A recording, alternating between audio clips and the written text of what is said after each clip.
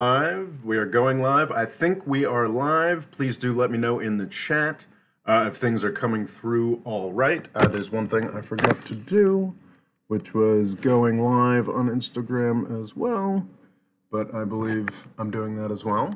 And if I'm not, who cares?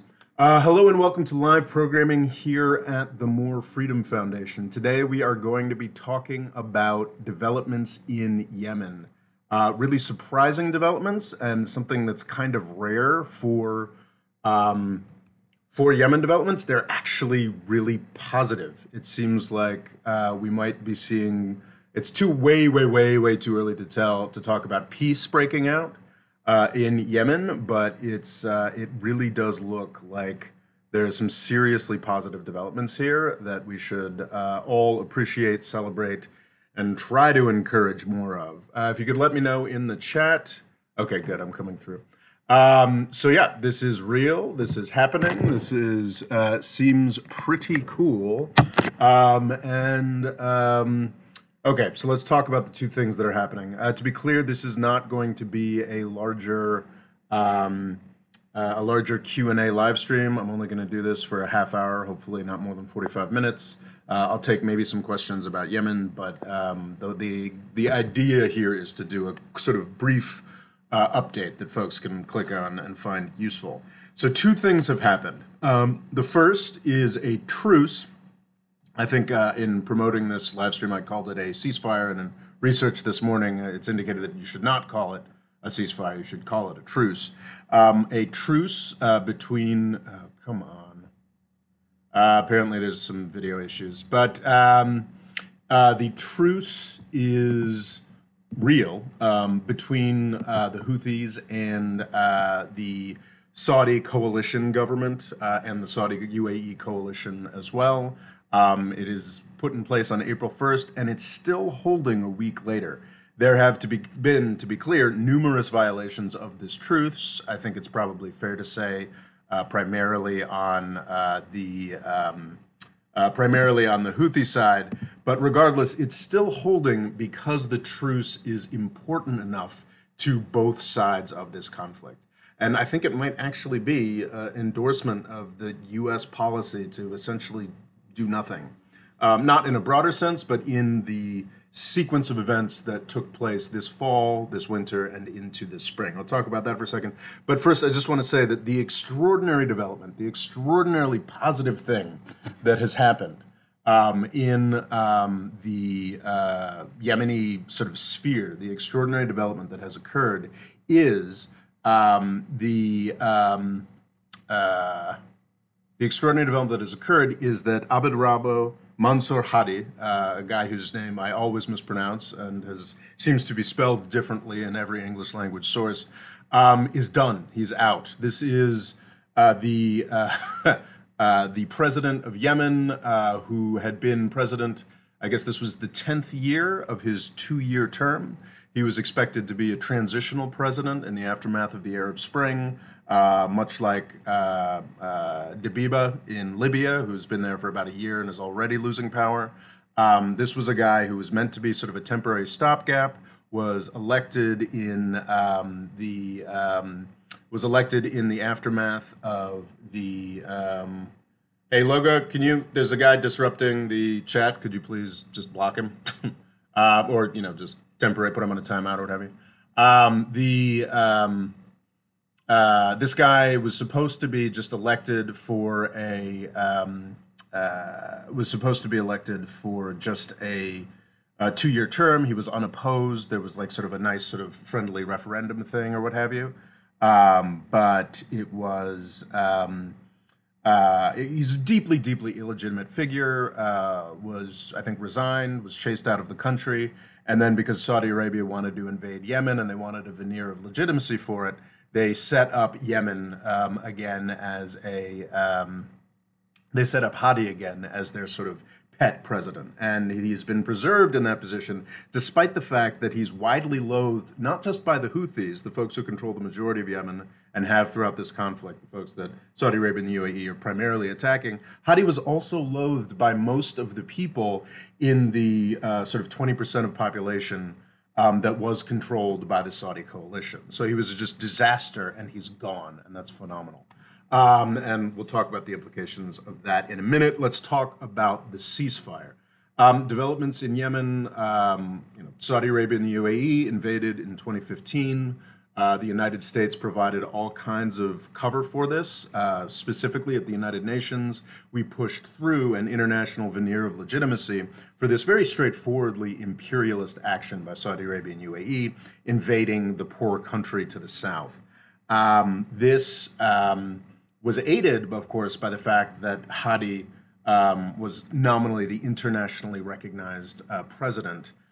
He wasn't even really under any reading of Yemeni law or international law. He wasn't. But the U.S., combined with Saudi Arabia and UAE bribery, forced through some UN Security Council resolutions saying that Hadi should somehow, for some reason, be put back in power. So that sort of launched this war in 2015. Saudi Arabia promised the Obama administration it would be like 3 months. Now it's like 7 years later. It's a horrific conflict. Estimates are that 400,000 people plus have died in this pointless conflict. And it's one thing to be doing nasty 19th century style imperialism. That's bad enough that we're allowing the Saudis to do this. But what makes it even worse is that it's been tremendously unsuccessful, and Hadi's been a big part of that. There was some initial success. To be clear, in 2015, the Houthis had won a civil war and controlled the vast majority of the country, including Aden, the port city in the south, which is now probably the most populous, most important non-Houthi city today. In the initial months of the Saudi-UAE invasion, they were able to push the Houthis back out of territories where the Houthis, didn't really have much historic affinity. They were just there because they were stronger. But within a few months, 3 to 6 months, the battle lines sort of solidified in 2015.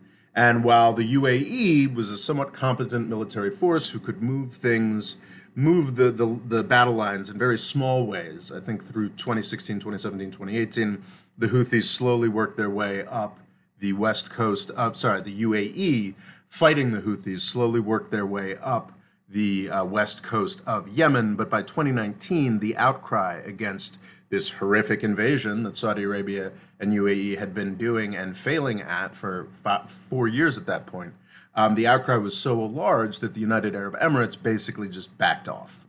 They certainly maintained, as we will discuss shortly, they maintained massive control over elements within Yemen. Really, the only elements with any power or actual control of territory in Yemen are UAE clients, not Saudi clients, with I think partial exceptions of Marib, depending on how you mention it. So anyway, 2019, the UAE jumped out. In the end of 2021, this is just this past fall, the Houthis were, after years of pushing, were making real serious progress against Marib, which is a city out in the, basically on the edge of the desert that makes up most of Yemen's territory. If the Houthis had taken Marib, then the war would essentially be won by the Houthis. They were never going to make their way back into the south, but if they took Marib, they would have complete control of the north, would be able to threaten the Saudis along a wide border, would control the oil. And basically in the December of 2021, it looked like that might really happen. And this was such a serious, real threat to the Saudi-UAE invasion, Saudi-UAE influence within Yemen, that the UAE decided for the first time in 2 years that they were going to seriously contribute to the conflict again. And what they did is they put a force, I believe it's the Giants Brigades, very heavily UAE-sponsored force that had been sort of holding down territory on the west coast, was transferred to Marib, and quickly. So what happened in the December, I think it was November or December of 2021, was the Houthis made real progress and were getting very close to Marib. Then in January, the Houthis transferred the Giants Brigades to the outskirts of Marib, where the Houthis were becoming victorious, and the Giants brigades managed to push them back for the first time in quite some time. Managed to push the Houthis, and it was really the first time in like 4 years that the Houthis had lost any territory at all. It was territory that they had just gotten the month before, but it absolutely was a real stopping of Houthi momentum. And the way that the Houthis retaliated against this was to very famously, this is probably the only news you've heard out of Yemen over the past year, very famously bomb the UAE for the first time and bomb more high-profile events in Saudi Arabia. Like I think the Formula One races were being bombed by the Houthis in Saudi Arabia. And of course, because our media is insane, rather than reacting like this to this the way that we react when Ukraine bombs Russia with, celebration, oh, finally good, retaliation, which is exactly what the Houthis were doing against the UAE and Saudi Arabia, two countries that have been invading Yemen for 7 years now. Instead of celebrating it as retaliation, it was viewed as terrorism. And Washington, D.C. was filled with very bad ideas, like adding Yemen's government to the, Yemen's real government, the Houthis, to the list of foreign sponsors of terrorism or what have you. Really bad ideas like, oh, let's put U.S. troops directly in the war in Yemen against the Houthis, against an indigenous resistance movement. Really, really bad ideas. I've talked about, Saudi Arabia and the UAE were like, oh, we want a NATO of our own now. And what I think is interesting is I've been certainly very vocal, and many others have been vocal about how bad these ideas are. But what's been interesting is the Biden administration has been polite about it and is trying to get the UAE and Saudi Arabia to pump more oil. So I don't think has openly condemned any of these things, but hasn't actually done any of these things. And I think the fruits of the U.S. just sitting back and not doing anything, I think, have been shown in this ceasefire. So what we had this sort of February, March, was the Houthis, after 2 years of pushing to take Marib, this has been really their main focus for years now, have essentially failed. They've been pushed back. And Saudi Arabia and the UAE have realized that the United States isn't just going to uncritically jump and take their side of the story to sort of endorse and defend them for their invasion of their poorer neighbor. Their sort of Saddam Hussein, Vladimir Putin type behavior. And I think that's why we've seen a real shift. That's why we've seen a real ceasefire. Sorry, a real truce, not a ceasefire. But a 2-month sort of Ramadan truce is my understanding of what we have. I think the Houthis understand this as a truce in that they will no longer bomb Saudi Arabia and the UAE, but they are free to push against the Saudi proxy governments. Obviously, that's not the Saudi, UAE, or the proxy government's opinion or the international community's opinion. But it seems that this ceasefire, with some limited relief of the Saudi embargo on the Hadi port that the Houthis control and the Sana'a airport that the Houthis control, seems to be holding tentatively a week in, which is phenomenal news. And what's really extraordinary, what's really fascinating, sort of the meat of this, is that Saudi Arabia's reaction to this truce is to really double down and solve a serious, serious problem, which has been the Hadi government. The president, as I mentioned, Abdrabbuh Mansour Hadi, president since 2012. He was elected in an unopposed election. This was in the context of a national dialogue conference. The idea was that Hadi was supposed to be transitional, was supposed to be setting up real elections that were competitive, and he did such a bad job in his 2-year post that he not only did the Houthis take over the country, he also fled the country, resigned his post before Saudi Arabia decided to sort of reinstate him. So yeah, he is in the 10th year of a 2-year term, or rather he was in the 10th year of a 2-year term until yesterday. And it's not just Hadi that was binned yesterday, which is really important. There was also Ali Mohsen Al-Ammar, who was the vice president until yesterday. I believe Hadi's last act before transferring power to an 8-man presidential council was dismissing Ali Mohsen al-Ammar, his vice president since 2016. What's important to talk about Hadi and al-Ammar is that they are both mainstays of the regime that was in control of Yemen for 30 years prior to the events of the Arab Spring. The war in Yemen was, I think it overstates to say it was launched by the Arab Spring, but it is certainly the war in Yemen starting in 2014, the civil war that the Houthis won, and then the Saudi Emirati invasion to try to dislodge the Houthis, which has failed, starting in 2015, were outgrowths of the 2011 Arab Spring, which unseated, I think it took until 2012, but did unseat Ali Abdullah Saleh, the dictator of Yemen from, I believe, 1979 until 2012. The second biggest event since the Saudi invasion was, of course, the death of Saleh in December of 2017. That was the biggest. This is the second biggest event, I would say, since the invasion, the dethroning of Hadi. But what's important about Saleh, this guy who was dictator for 30 years and then actually allied with the Houthis against his old administration, against his old regime, after he was kicked out, he allied with the Houthis until he tried to put one over on the Houthis and they killed him in 2017. Hadi and al-Ammar, Hadi, the president until yesterday, al-Ammar, the vice president until yesterday, were both key parts of Saleh's regime. Al-Ammar specifically, accounts of the Yemeni government for 30 years, some of them talk about it as if it's a triumvirate, and that al-Ammar actually kind of chose Saleh to be president, because being a president of Yemen in the 70s, so this would have been North Yemen at the time, being president of North Yemen in the 70s or South Yemen in the 70s was an extraordinary lethal thing. So people, some argue that actually Ali Mohsen al-Ammar, the vice president who was kicked out yesterday, he's a 76 or 77-year-old man, was actually the power behind Saleh, Yemen's dictator, since 1979. Hadi was actually a South Yemeni politician.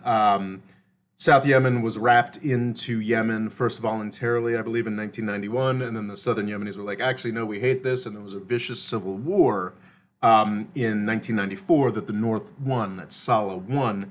And Hadi, from 1994, was actually Saleh's vice president.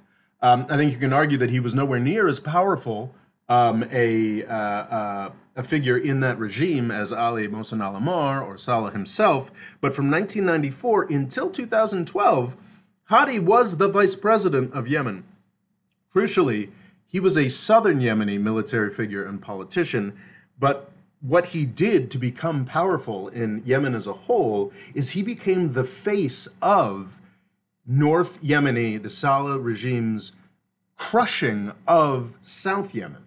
So after the civil war in 1994, Hadi became the sort of quisling, the collaborator, the northern repressive regime's guy in the South, who crushed the South, which is very interesting because the only place where the Saudi UAE coalition has had any success in all in defeating the Houthis is in the South. So this is just the insanity, the stupidity of the Saudi UAE invasion. I mean, it's criminal. It would be criminal regardless. It would be Putin-like, Saddam Hussein-like behavior regardless. But just how absolutely insane and idiotic it has been. So the reason I believe that the Saudis specifically, more than the UAE, have stuck with Hadi for a decade is because he does have that veneer of legitimacy. He was actually, at one point, an elected president of Yemen. So they sort of held on to him because it's much easier for the New York Times to write an article talking about the internationally recognized government of Yemen when they're talking about Hadi, a guy who actually was elected in 2012, and they can just leave out the part about him resigning, running out of the country. And very quickly, Hadi, I think, was installed in Aden in 2015 or 2016. Okay, here's the government. This is the real Yemeni government that's going to fight against the Houthis that control 80% of the population and most of the land, most of the useful land. A lot of folks who are sort of pulling for the internationally recognized Hadi, Saudi, UAE government will point out that no, the Houthis only control, 30% of Yemen's land. But again, as with any conflict in this region, you have to pay attention to where the deserts are. The Houthis have always controlled the vast majority of the parts of Yemen where people actually live. So 2015, 2016, Hadi was installed in the south in Aden, the biggest city that was retaken by the Saudi Emirati imperial invasion, was installed there, and then quickly fell out with the actual southern militias who were working with the UAE-Saudi coalition, because he's the guy who repressed the South for 20 years. So Hadi was always a really weird freaking choice. And Ali Mohsen al-Ammar was also kind of a weird choice, because he's traditionally affiliated with Islah, which is a sort of Muslim Brotherhood party. And famously, the Saudi Arabia, and especially the United Arab Emirates, really hate the Muslim Brotherhood everywhere else, but they were so desperate for people to work with that they stuck with Ali Mohsen al-Ammar. So it's really important to point out that not just that Ali Mohsen al-Ammar and Hadi aren't just illegitimate because they were propped up by foreign invaders. They were illegitimate because they were key parts of the nasty Saleh regime slash dictatorship that had ruled the country for 30 years. So it was always kind of ridiculous. I'm always pretty open about the fact that I'm much more sympathetic to the Houthis in this conflict. I think they're a nasty, nasty group. They're anti-Semitic. They've got a flag and a chant that's really anti-America, anti-Israel. That they suck. But just like the Azov battalion in Ukraine, they are an indigenous resistance group fighting against an outside invader. So I've always been pretty pro-Houthi. And the fact that the Saudis' prime guys on the ground in Yemen had always been Hadi and Ali Mohsen al-Ammar made it much, much easier to be sympathetic towards the Houthis. It's important to point out that not only did these folks create incredible problems with the southern Yemenis, the only folks who are actually indigenous to Yemen fighting on the side of the Saudi UAE invaders. Also, these folks were unacceptable to the Houthis in very deep ways. I mean, Hadi was a failed president the Houthis kicked out of the country. And Ali Mohsen al-Ammar was in charge of the military during the cycle of anti-insurgency, anti-Houthi wars that the Saleh regime fought and lost through 2004 to 2009. I think in 2009 actually brought the initial Saudi invasion to try to crush these Houthis that the Yemeni government, Yemeni regime at that point were failing to do. So Ali Mohsen al-Ammar is blamed by many Houthis for killing the namesake, the initial leader of the Houthis. He might have actually launched in a real way. He helped to launch the Houthis as a resistance movement. So it was always pretty freaking ridiculous to try to get the Houthi movement to sit down with the internationally recognized government. These are figures that are completely unacceptable, not just to the Houthis again, but also to the people, many of the people who were actually successfully fighting against the Houthis on behalf of Saudi Arabia and the UAE.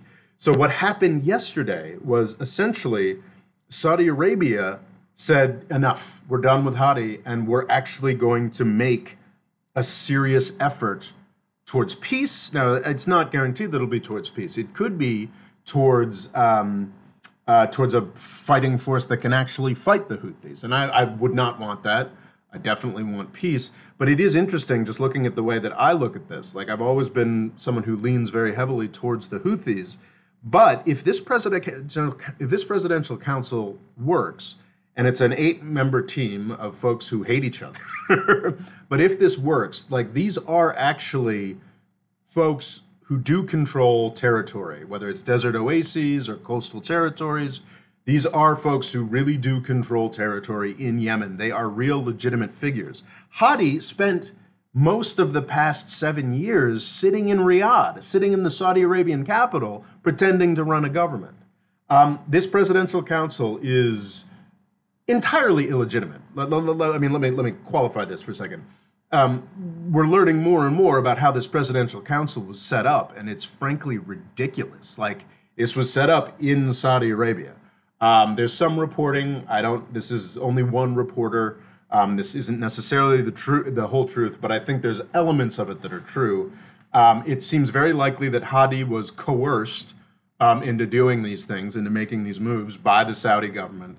The 8-member presidential council was invaded. It was invited to Saudi Arabia on the pretext of having conversations, attempting to settle peace. What's one of the most absurd things about the Saudi UAE invasion of Yemen is that they've spent almost as much time trying to establish peace between their own proxy militias as they have, actually negotiating with the Houthis or even fighting the Houthis. So this was supposed to be just another in a long line of arrangements. And apparently the Saudi government presented this as like a fait accompli. It was basically told Hadi that this 8-man presidential council was here to replace them, and told the 8 men who now are the presidential council that Hadi had decided that they were going to replace him. I mean, very much incredibly shady process. It's not necessarily that shady, but more and more reporting seems to indicate that that's what happened. The Saudis just basically picked a new government, which is quite insane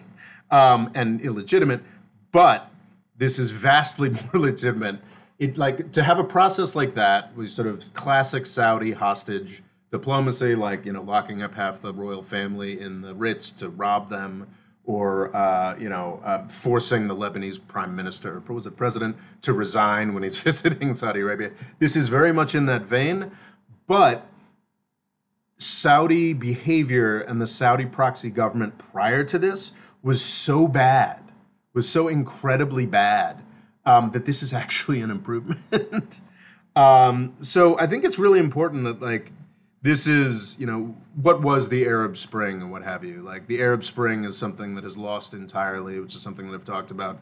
But this is also kind of a final victory, to see the Saudis root out the last remnants of Yemen's sort of 32-year regime. Ali Mohsen al-Ammar and Hadi is actually kind of a strange thing. It is a new order. It is a changing of the guard.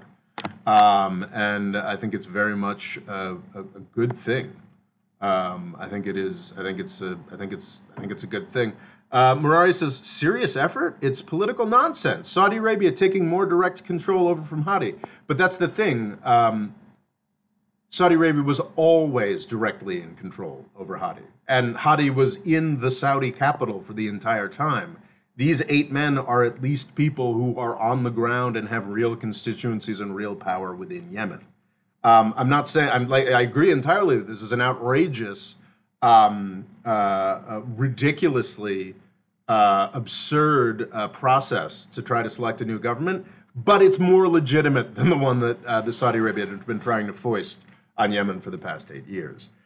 This is, the end of the old order. To be clear, I think Ali Mohsen al-Ammar, well, he has said, of course I accept, what my Saudi sponsors have told me I have to accept. I think Ali Mohsen al-Ammar, even though he's turning 77 this year, has the potential to be a Saleh-style spoiler, or to use a Libya parallel again, a sort of Haftar-style spoiler. I mean, I'm sure what al-Ammar says, of course I accept the results of the Presidential Council until it goes down in flames and I find a way to insert myself into power again. It is really, even if this comes to complete disaster, even if the Presidential Council just decides, okay, now we're going to, make the war more intense and nasty, it is a victory for humanity. It is a victory for the Arab Spring. It is a victory for common decency. And just sort of truth in politics that Hadi has done.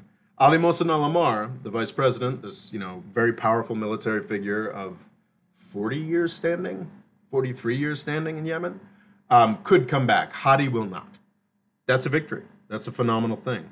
I think it's important to point out that what Saudi Arabia has actually sort of sacrificed legitimacy. I don't know.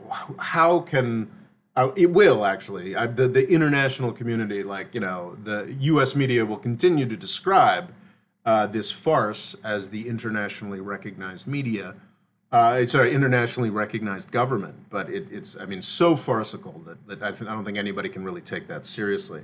So Saudi Arabia has sacrificed legitimacy for sort of strength and honesty here.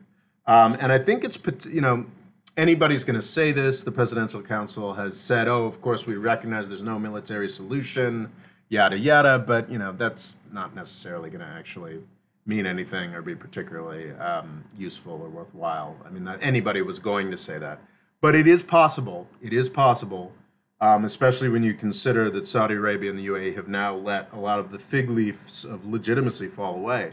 It's entirely possible that this Presidential Council is intended and will attempt to negotiate peace. I believe the Houthis have already come out to condemn this Presidential Council. That also was always going to happen.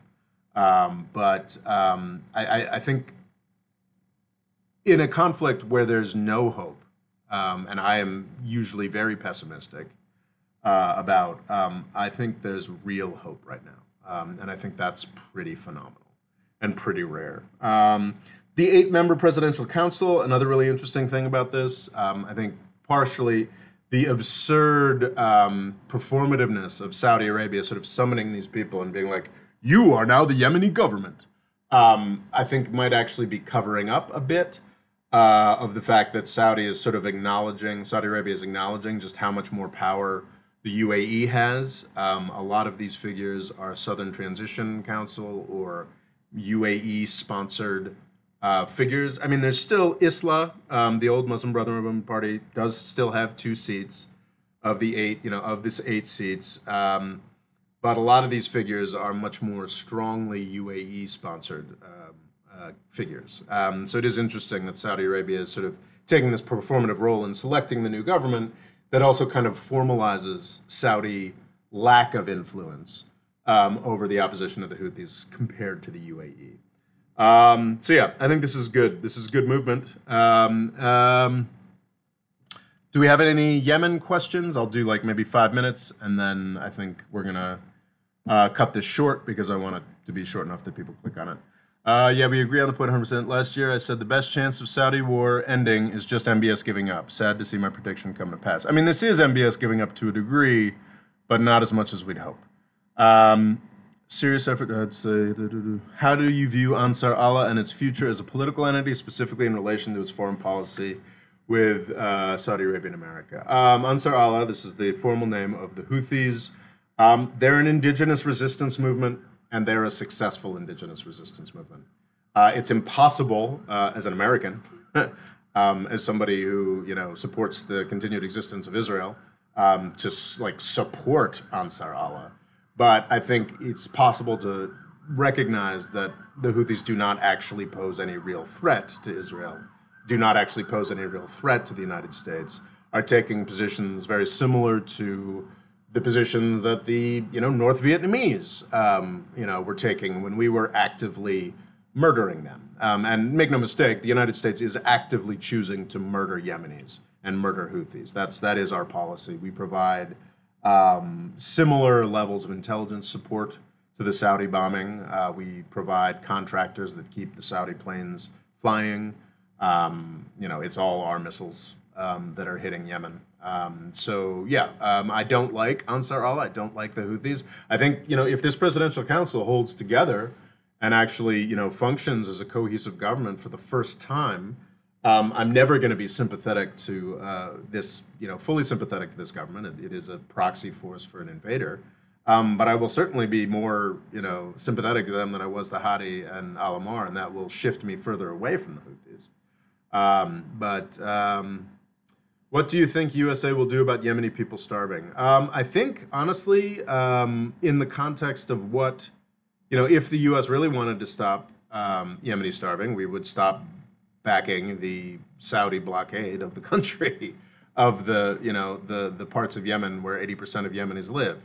We apparently don't want to do that, but I think as a very, very, very sad last ditch, the fact that the Biden administration refused to co-sign any of Saudi Arabia's sort of BS plans for retaliation or more terrorist or organization designations or this, that, or the other thing, I think that was a very positive thing that the Biden administration did, and actually has gotten more fuel into Yemen. How does Yemen impact Egypt and the Grand Renaissance Dam in Ethiopia? Oh man, that's getting. I think that's getting at. Thanks, Matt Elman. I think that's getting out of the Yemen. I will take one more Yemen question, and then I want to close this before we hit the 40-minute mark. How likely is it that once Saudi Arabia collapses, the UAE takes over the nation and also Mecca and Medina? Not likely at all. I think one of the things that makes the United Arab Emirates more viable than Saudi Arabia is the fact that it has a small population. Yes, it has a military that supposedly strikes certainly strikes above its weight and is much more competent than Saudi Arabia. They have better diplomacy, but most importantly, they have a ton of oil and gas resources like Saudi Arabia. But unlike Saudi Arabia, they don't have a tremendous population or geography they have to manage. They have resources that are very high, and it's great for the tiny territory. And I mean, how many? There's like 10 million people who live in the UAE, and like 1 million or less actual UAE citizens. It's very easy with the resources they have to build something that's potentially sustainable. I could totally see the UAE, if Saudi Arabia falls, the UAE being like, oh look, we've totally got a parliament now. Like they have the resources to like put together some kind of weird oligarchy in a post-monarchy way and still be run by the same people. But if the UAE decided to take over the Hejaz, take over Saudi Arabia, no, that would no longer be viable and would have the same problems that Saudi Arabia does. So I don't see that as much of a problem. Okay. Oh God, Peter Parker with their standard anti-Israel nonsense. Let's see. This sounds like Rafe argument. Okay, I think we're going to close there. I wanted to do this update on Yemen, make a short update on Yemen. I believe I have done that. Thank you, folks, for being here, and I hope you found this presentation useful. Thanks so much.